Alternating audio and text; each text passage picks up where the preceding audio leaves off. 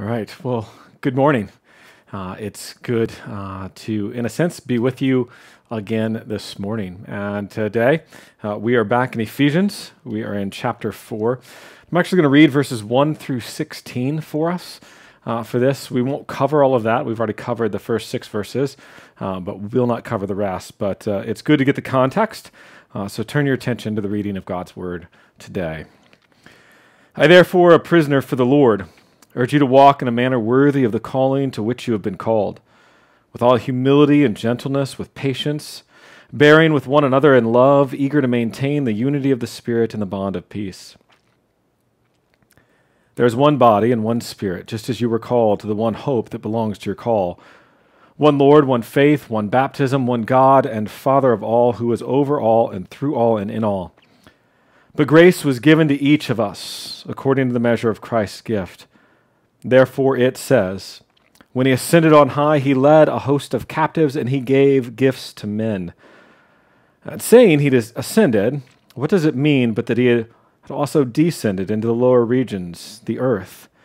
He who descended is the one who also ascended far above all the heavens, that he might fill all things. And he gave the apostles, the prophets, the evangelists, the shepherds and teachers to equip the saints for the work of ministry, for building up the body of Christ, until we all attain to the unity of the faith and of the knowledge of the Son of God, to mature manhood, to the measure of the stature of the fullness of Christ, so that we may no longer be children tossed to and fro by the waves, carried about by every wind of doctrine, by human cunning, by craftiness and deceitful schemes.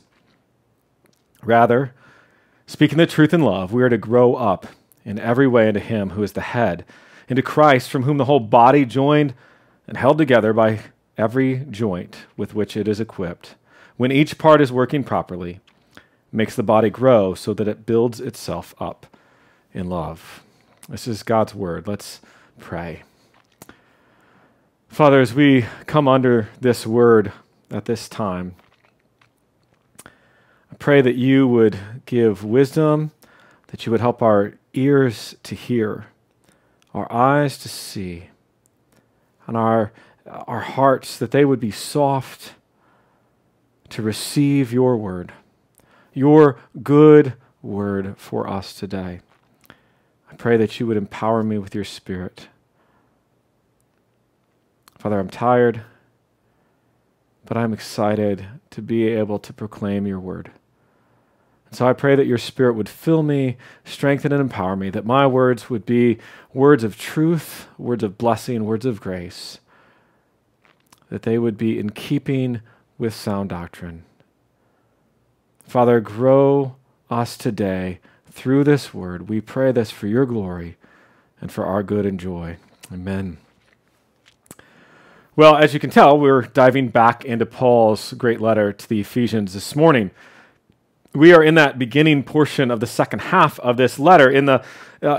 It's that section that's moved into exhortation. It comes on the heels of Paul making it very clear what is true of believers because of Christ. What are the great privileges of those who are actually in Christ, united to him? The first half of this letter was primarily statements of truth, what we would call the indicative. And now we are more into that imperative section, the commands to, because of who you are in Christ, therefore live in light of what is true. And the chapter begins with a call. You heard that. I, therefore, a prisoner of the Lord, urge you to walk in a manner worthy of the calling to which you have been called. First half of chapter 4 as a whole really has a focus on the unity of the church. As believers, verse 3 says, we are to be eager to maintain the unity of the Spirit in the bond of peace. It's a unity that is grounded fully on the nature of, in the unity of the Trinity itself. Then we come to verse 7, and Paul at first glance seems to move away from that unity into what seems to be more individualistic. But has he actually shifted his focus away from the unity of the church? Well, obviously, I don't believe that's the case. Paul's not advocating individualism, but he is speaking to how the church, in its diversity, is not some Stepford wife type of community, but that unity actually comes about in the diversity. There is one body, one faith, one Lord, one baptism, one God and Father, and all that. But what we have in that is not some lifeless uniformity. Christians are different from one another. We know that. We are individuals, but we're not for individualism. That our individual, the fact that we are individuals is not opposed to the common life of the body of Christ and of the church. So from verses 7 to 16, Paul focuses on the church being built up, the church growing to maturity. And in our portion of that text, he views it through the lens of the gifts of Christ for the church. Now, we are only going to make it into verse 12 and not super in depth to that point. But in doing so, what we are going to see is we're going to see the giving of gifts. And within that giving of gifts, we're going to see the giver of the gifts. And then we're going to move into a purpose, a massive purpose for those gifts. And my goal for this message is that we would see the wisdom of God and how Christ has and is working to bring to maturity the church through his gifts. And on top of that, not only would we see that, but that we would be people who readily participate in that means of maturity and that means of grace that he's given us. So verse 7, but grace was given to me, to each one of us, according to the measure of Christ's gifts. Here Paul is addressing the general gifting of believers. It's not that gift of salvation that he's already dealt with in the first half of this book. This is the fact that every member in the church is given a gift according to the measure of Christ's gift. Now, Paul has already written, you see in 3:2, how he has received the gift of grace. He writes, assuming that you have heard of the stewardship of God's grace that was given to me for you. And then down into verse 7 of chapter 3, of this gospel I was made a minister according to the gift of God's grace, which was given me by the working of his power. He is saying that every member has been given a gift of God's grace. This is not something that's particular to Paul at all. 1 Peter 4:10, we read this, as each has received a gift, use it to serve one another as good stewards of God's varied grace. The gifts that are given are, they arise from the manifold, the beautifully diverse grace of God. And, I don't want us to slide past the idea of a gift too quickly, because when we think about this gift, gifts are not of our own skill or doing. And on top of that, ours, well, it's not the only gift. It's one among many, and it's not to be viewed as, oh, I've got the best, I've got the be-all and end-all gift. And that gift, because it's from Christ, is actually to be used for the benefit of the church and the glory of God, everything working together. I miss sports. I was greatly looking forward to March Madness, to the Masters, and even over the past number of years, I've actually grown to be missing a little bit of baseball right now. And in virtually every sport, every team sport for sure, diversity utilized properly will actually yield a winning season. And I remember watching a college soccer game earlier in the year, and one play in particular that I saw was just absolutely gorgeous. It started in the backfield off a missed shot, and it was just this dance of absolutely precision passing and beautiful team movement that moved that ball all the way up the field in mere seconds. And the final touch was actually just this super easy tap in, because they had a perfect cross from the side. And they scored the goal, and it was exquisite. And what happened is you saw 11 different players, all with different skill sets, all with different positions, flawlessly working together to achieve the goal that they had. Think of Romans 12:6. Having gifts that differ according to the grace given to us, let us use them. Or 1 Corinthians 12:7. To each is given the manifestation of the Spirit for the common good. What we each are given by Christ is for the common good. These gifts are to be used. They are given as a gift of grace. Christ has, in his sovereignty and wisdom, distributed to each of us a gracious gifting for use in the body. And we must understand that. We must take comfort in that. We must be content in what he has given us, and we must use that gift. Now, being a gift, there are two things I want to draw out on that. First, what we have been given, and I just kind of alluded to this, we dare not withhold. We can't withhold it from the body. It's come to us by Christ and is meant to be used and shared as a way to love our neighbor. It's actually a blessed privilege for us. But unfortunately, if we are honest, we are all guilty of withholding to some degree our gifting. And I will dare to say that I think that's sin. It's certainly a sin of omission in us not using what God has given us. But I also want us to think about the positive side, not the fact that it's a sin when we don't, but on the positive side, how great a privilege it is for us to be able to use that gift that God has given, that Christ has given to us for the building up of his own body, for the strengthening of his body. And then second, I think what it also implies is that you cannot possibly grow without the church, without the rest of the gifts. I think Calvin put it better than I can. I don't think that actually. I know that. He says, no member of the body of Christ is endowed with such perfection as to be able, without the assistance of others, to supply his own necessities. A certain proportion is allotted to each, and it is only by communicating with each other that all enjoy what is sufficient for maintaining their respective places in the body. Now, from that verse 7, Paul takes 3 verses and goes on what I think at first seems like maybe a bit of a rabbit trail. That it's an aside that you're wondering perhaps why it's even here. And he writes this. It says in verse 8, therefore it says, when he ascended on high, he led a host of captives, and he gave gifts to men.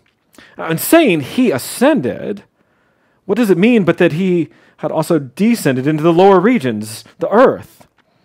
He who descended is the one who also ascended far above all the heavens, that he might fill all things. So what is this all about? Well, first we see that it is likely a reference to Psalm 68:18. That's universal, really, there. And we don't have time to study this psalm right now, besides the fact that it's widely recognized as the most difficult psalm to understand the flow of thought and to see where the writer is going. But I do believe we can grasp the general thrust, because it's a psalm that celebrates the victory and reign of God. God is the one who has delivered his people. He is the one of salvation who daily bears us up. He's ascended, he's reigning, and he received gifts of tribute from people. And then as the enthroned king, he distributes gifts and strength to his people, the last verse of that psalm. Now, Paul's quote of verse 18, when you look at it, is not exactly word for word. The text in the Old Testament reads, you ascended on high, leading a host of captives in your train and receiving gifts among men. There's actually a decent difference. So how do we account for that? Well, there are a number of theories that tackle this, but I'll tell you, none are 100% satisfying in how they deal with it. However, I do believe when one takes the overall meaning of the psalm, Paul's changing from receiving to giving doesn't go against the fabric of the text, the fabric of the thrust of it. He actually just highlights, I think, a different aspect of what the psalm is talking about.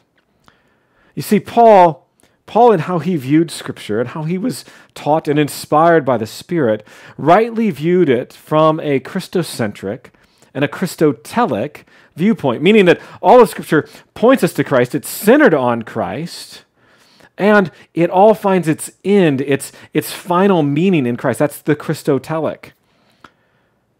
As Calvin wrote, Paul very properly quoted the account given of God's ascension and applied it to the person of Christ. The noblest triumph which God ever gained was when Christ, after subduing sin, conquering death, and putting Satan to flight, rose majestically to heaven, that he might exercise his glorious reign over the church. No ascension of God more triumphant or memorable will ever occur than that which took place when Christ was carried up to the right hand of the Father, that he might rule over all authorities and powers and might become the everlasting guardian and protector of his people. So I think Paul, very much so, he doesn't want us to see some textual difficulty in those questions, but he wants us to see what his focus is, and that is on the ascended and reigning Christ. Peter at Pentecost said in his sermon in chapter 2, verse 33, he said, being therefore exalted at the right hand of God, and having received from the Father the promise of the Holy Spirit, he has poured out this, that you yourselves are seeing and hearing. See, Christ received, and as that reigning king, he then gave. That's what a reigning king does. He gives to his people. Now, there is another question related to this text that's in verse 8. Actually, I think it's in verse 9. Yeah, verse 9, where it says that he had also descended into the lower regions of the earth. What did Paul mean by that? Well, some of the options that have been put forth are that Christ descended into hell. Another is that that this refers to Christ's descent, not bodily, but through the Spirit after his ascension. And then the final one is that it refers to his incarnation, and that includes, of course, his death. Now, I believe the best option is that this speaks of Jesus' incarnation, and of course his death. And part of the reason I see that is that the next verse expresses a necessity for one to descend in order to descend. Okay, there's a logic in verses 9 and 10 that says the one who descended, or the one who ascended, had to also descend. But is that really true?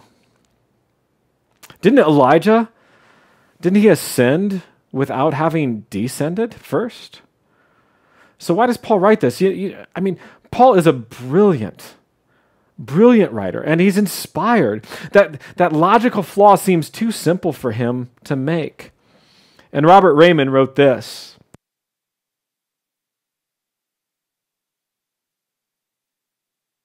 he said, Paul obviously is assuming something about the subject of his remarks. It's a fact so well known and so widely received among the Christians to whom he is writing that it does not need to be spelled out at every turn in his exposition. Now, what is this datum that does not require even the stating? Because Paul is assured in his own mind that his readers will be able to provide it. Well, Raymond goes on to point out that what is assumed is that the one who has descended, the reason he had to descend was because he already existed outside of that realm from eternity past. Before his time as the incarnate Son of God, he existed as the eternal Son of God. So it does actually logically flow that this eternally existing Son of God had to descend. He had to take on flesh first in order to then ascend. And so Paul actually makes it clear by this logic that Christ is divine, that Christ is God, that Christ is the eternal one. He is God in flesh who came to save rebellious sinners from condemnation by his incarnation. And he is then the one who has also ascended far above all the heavens, that he might fulfill all things. And that should take us back to Ephesians 1:10, to verses 20 to 23 in that same chapter, that talk about how he does fill all things. And then if we went back to the Old Testament, to Jeremiah 23, and 23 and 24, if we took the time to read that talks about God is the one on high who fills all things. And so what Paul is continuing to say about Christ points us to his absolute divinity. You see, the ascension, something we don't talk about that much, but the ascension is the proof of Christ's glory and his power and his sovereignty. And Paul draws this out because what he is saying is that Christ Christ is the one who has the full and absolute authority to give gifts, to distribute gifts for his church. So Paul used this reference to show us the glory and power of Christ, but he also gave us a little lesson in how to read Scripture and how to approach Scripture, to see it from that Christ-centered and Christotelic, that everything has its end in Christ manner. That all Scripture has, as one commentator says, his earthly mission and redemption on the cross and his resurrection and exaltation to cosmic supremacy as its central orientation from beginning to end. And I want to say, that's not an aside here, because if you can grasp that, if we can all grasp that truth, I believe that's going to open up our eyes. It's going to feel like our hearts burning like it did for the two disciples on the road to Emmaus. We're going to see the greatness of Scripture and the greatness and glory of God. You see, Christ is given gifts because he is the one with power and authority as the ascended King to give those gifts. And verse 11 tells us what those gifts are. It says, and he gave the apostles, the prophets, the evangelists, the shepherds, and teachers. And what the ESV does not translate, that I wish it did, is there's an emphatic word there that would say, and he himself gave the apostles, and so on. It is this risen, this ascended Christ that gave. The gifts are not because of our strength or our ingenuity. They are given by the reigning Christ in his wisdom. So now we turn our attention to verses 11 and 12, and we see a particular focus, and it's on a certain strain of gifting. Now, Paul does not enumerate every gift to the church, really in any of the places that he talks about the different gifts. This is not an exhaustive list. Let me just reiterate, this is not an exhaustive list of the gifts. But Paul does here focus on those gifts. They're all related. They focus on the government, the operation of the church. And in a particular manner, he focuses on gifts that have a relation to the Word of God, to teaching and expounding the Word, to the proclamation of the gospel. And in looking at these gifts that are listed, there is, again, not surprisingly, a little bit of debate on the nature of the gifts and the number of them. And I'm not going to get in the weeds of this because I don't think it's honestly that important. But I will say that I believe that the first two offices listed are almost certainly not in effect anymore. These were foundational offices of the church. Ephesians 2:20 says that the church was built on the foundation of the apostles and prophets. They had a very specific role for a specific time. But any further revelation from God, anything new, is not occurring. The faith has been delivered once and for all. Jude 3, we have in God's word the resources to equip us for every good work. 2 Timothy 3:16 and 17. And we have all that we need for life and godliness given to us. I believe that's the beginning of 2 Peter. Everything is given to us in Scripture, and the Holy Spirit is at work in us to illumine, not to give us inspiration, but to illumine our hearts and minds to understand God's Word. Now, so I'm going to just move past apostle and prophet and go to the term evangelist. Evangelist is only used two other times in the entire New Testament. 2 Timothy 4:5, Paul charges Timothy, do the work of an evangelist. And in Acts 21:8, Philip is called the evangelist. And perhaps, we know this definitely has to do with the spread of the gospel. And so perhaps this is akin to a church planter or a missionary in a field that is void of gospel witness, which honestly, it's a lot more places than we might at first think. So the work of an evangelist. Well, then comes shepherd or pastor and teacher. Now there's a question here because of the grammatical structure that Paul used, that is this referring to one or to two offices? And I would lean towards it being two offices. But I will tell you this right now, I'm not dying on that hill. Yeah, I don't think it matters that much. And so what I want to highlight, though, is the role of the shepherd pastor and the teacher. So the shepherd pastor is there to nurture and care for the congregation. Throughout Scripture, We see God described as a shepherd. He's the Lord is my shepherd, I shall not want. He cares for his people. And that picture has been applied to the leaders of God's people, and in the New Testament in particular, and really in other ways to the leaders of the church in general, whether they're good or bad. And we see that in Acts 20, 28, in 1 Peter 5, 4, where the elders are charged to shepherd the flock of God. And so this idea of shepherding or pastoring involves nurture, it involves care, it certainly involves some counseling, things along those, things that involve still teaching, but really applying God's word in grace to people's lives in everyday life situations, whatever those may be. That's the nature of caring for. That's being a shepherd. Well, then we have teaching. Teaching, of course, is an exposition of Scripture. It's an authoritative function, and the teacher is charged to be faithful and dedicated to apostolic doctrine. See that in 1 Timothy 4 and Titus 1. The teacher is also one who encourages faithful living in line with that doctrine. We'll see that later in Ephesians 4, verses 20 and 21, says, "But that is not the way you learned Christ, assuming that you have heard about him and were taught in him as the truth is in Jesus." So encouraging someone to continue to live in line with the truth. Now clearly the shepherd, the pastor, must be able to teach, and we see that throughout Scripture. But the reason I can go with two offices is because it's not as clear that a teacher has to be able to pastor. But what I want to move to is that these officers, these men gifted by God, they're there as gifts for the church. They're not for themselves. They're there as gifts for the church.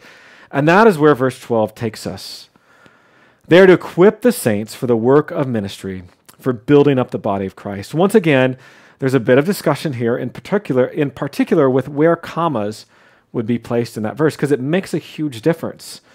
Should this be translated as the ESV, which I just read, or like the King James Version, that says, "For the perfecting of the saints, comma, for the work of ministry, comma, for the edifying of the body of Christ."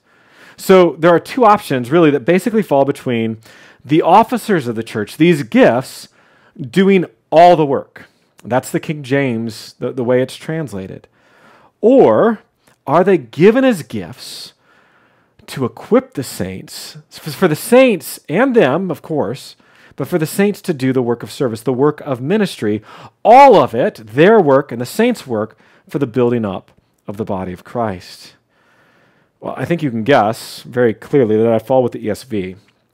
Paul has consistently throughout his writing written of every member ministry of the church and how necessary that is and how much of a privilege it is for us all to contribute the gifts that Christ has in his wisdom given to us.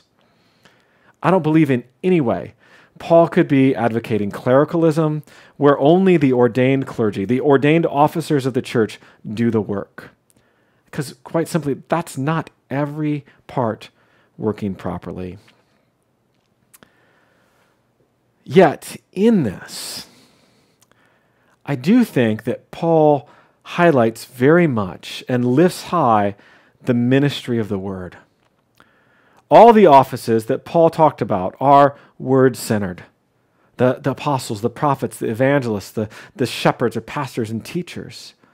They are, through the word, to equip and prepare, to prepare and provide for the saints, all the believers in the church, to be able to do the work of service. To do the work of service of the church and really for one another, serving each other. And all these works, everything when it works together properly, works to the building up, to the strengthening of the body of Christ.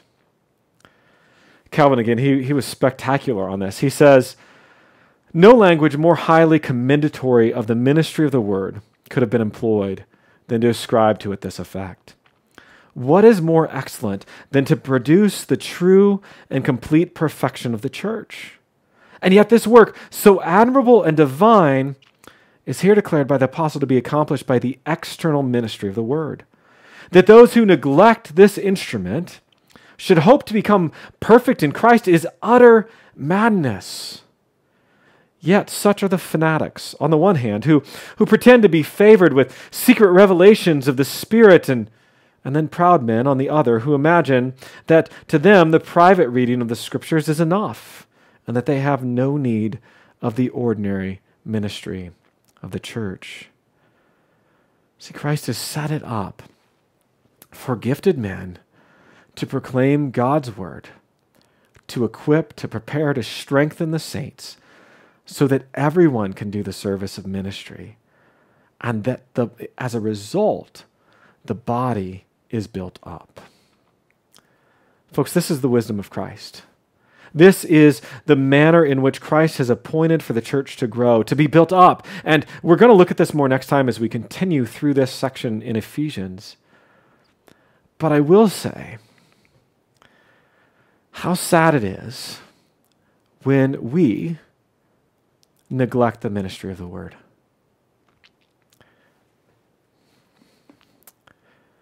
We desperately need to hear this. And we need to hear it through what Christ has given in wisdom. I need to hear it from others. You need to hear it. We have to have that. As Calvin would say, those who neglect or despise this order choose to be wiser than Christ. I don't think that's a good choice. Folks, we all need the ministry of the church. And as part of that ministry, it's not just the ministry of the word coming from gifted men, but it's from the ministry of all the saints in the church. Everyone gifted, man, woman, boy, girl, child. All of them using the gifts that God has given, that Christ has given, that ascended and reigning Christ. Everything that he has given is to be used, and we cannot neglect that ministry. We've all been gifted by Christ for the service, and it's a tremendous privilege. Tremendous privilege. I miss out when you are not there. When you're not a part of the body, you miss out when you are not there. But when we are all there and together working, having been equipped, the body builds itself up in love, and it's a beautiful thing. So then, folks, let us be people who see the beauty of this diversity of gifts in the body of Christ. They've come from Christ, and let us eagerly use our own gifts. I'm excited to see how you will use your gifts in the church. I've already seen people step up during this crazy time and use gifts that I guarantee you would not be watching anything of this quality without other people using their gifts. There'd probably be blank space at the beginning and the end of this recording because I would have no idea how to trim it. People are using it. And I know that seems small, but the reality is there are people stepping up to do it. And I'm excited to see how, especially when we all come back together, but right now for sure, how people are using their gifts in the body of Christ. Because it's for benefit. It's so that we can serve and build up that body. Folks, we have an amazing high position as believers. I mean, think about this. We have gone, Paul has called us, children of wrath, children destined for wrath. We were at enmity with God. And because of Christ, who is himself our peace, we now are not enemies, but we are actually gifts to the church because we've been gifted by the risen and ascended Christ. We are now invaluable, used for building up the body of Christ. That is the wisdom of God, and glory and praise be to him. Let's pray. Father, thank you for this, and I pray that you would strengthen us to be people who are willing and eager to use our gifts. Eager to maintain the unity of the Spirit in the bond of peace. Eager to see the building up of the body of Christ because we trust the wisdom of our Savior who poured out these gifts on his church. God, we pray that you would be glorified in us and that we, for our good and the good of others, and for our joy, use our gifts by the power of the Spirit at work in us, given to us through Christ Jesus our Lord. And it's through him that we pray. Amen.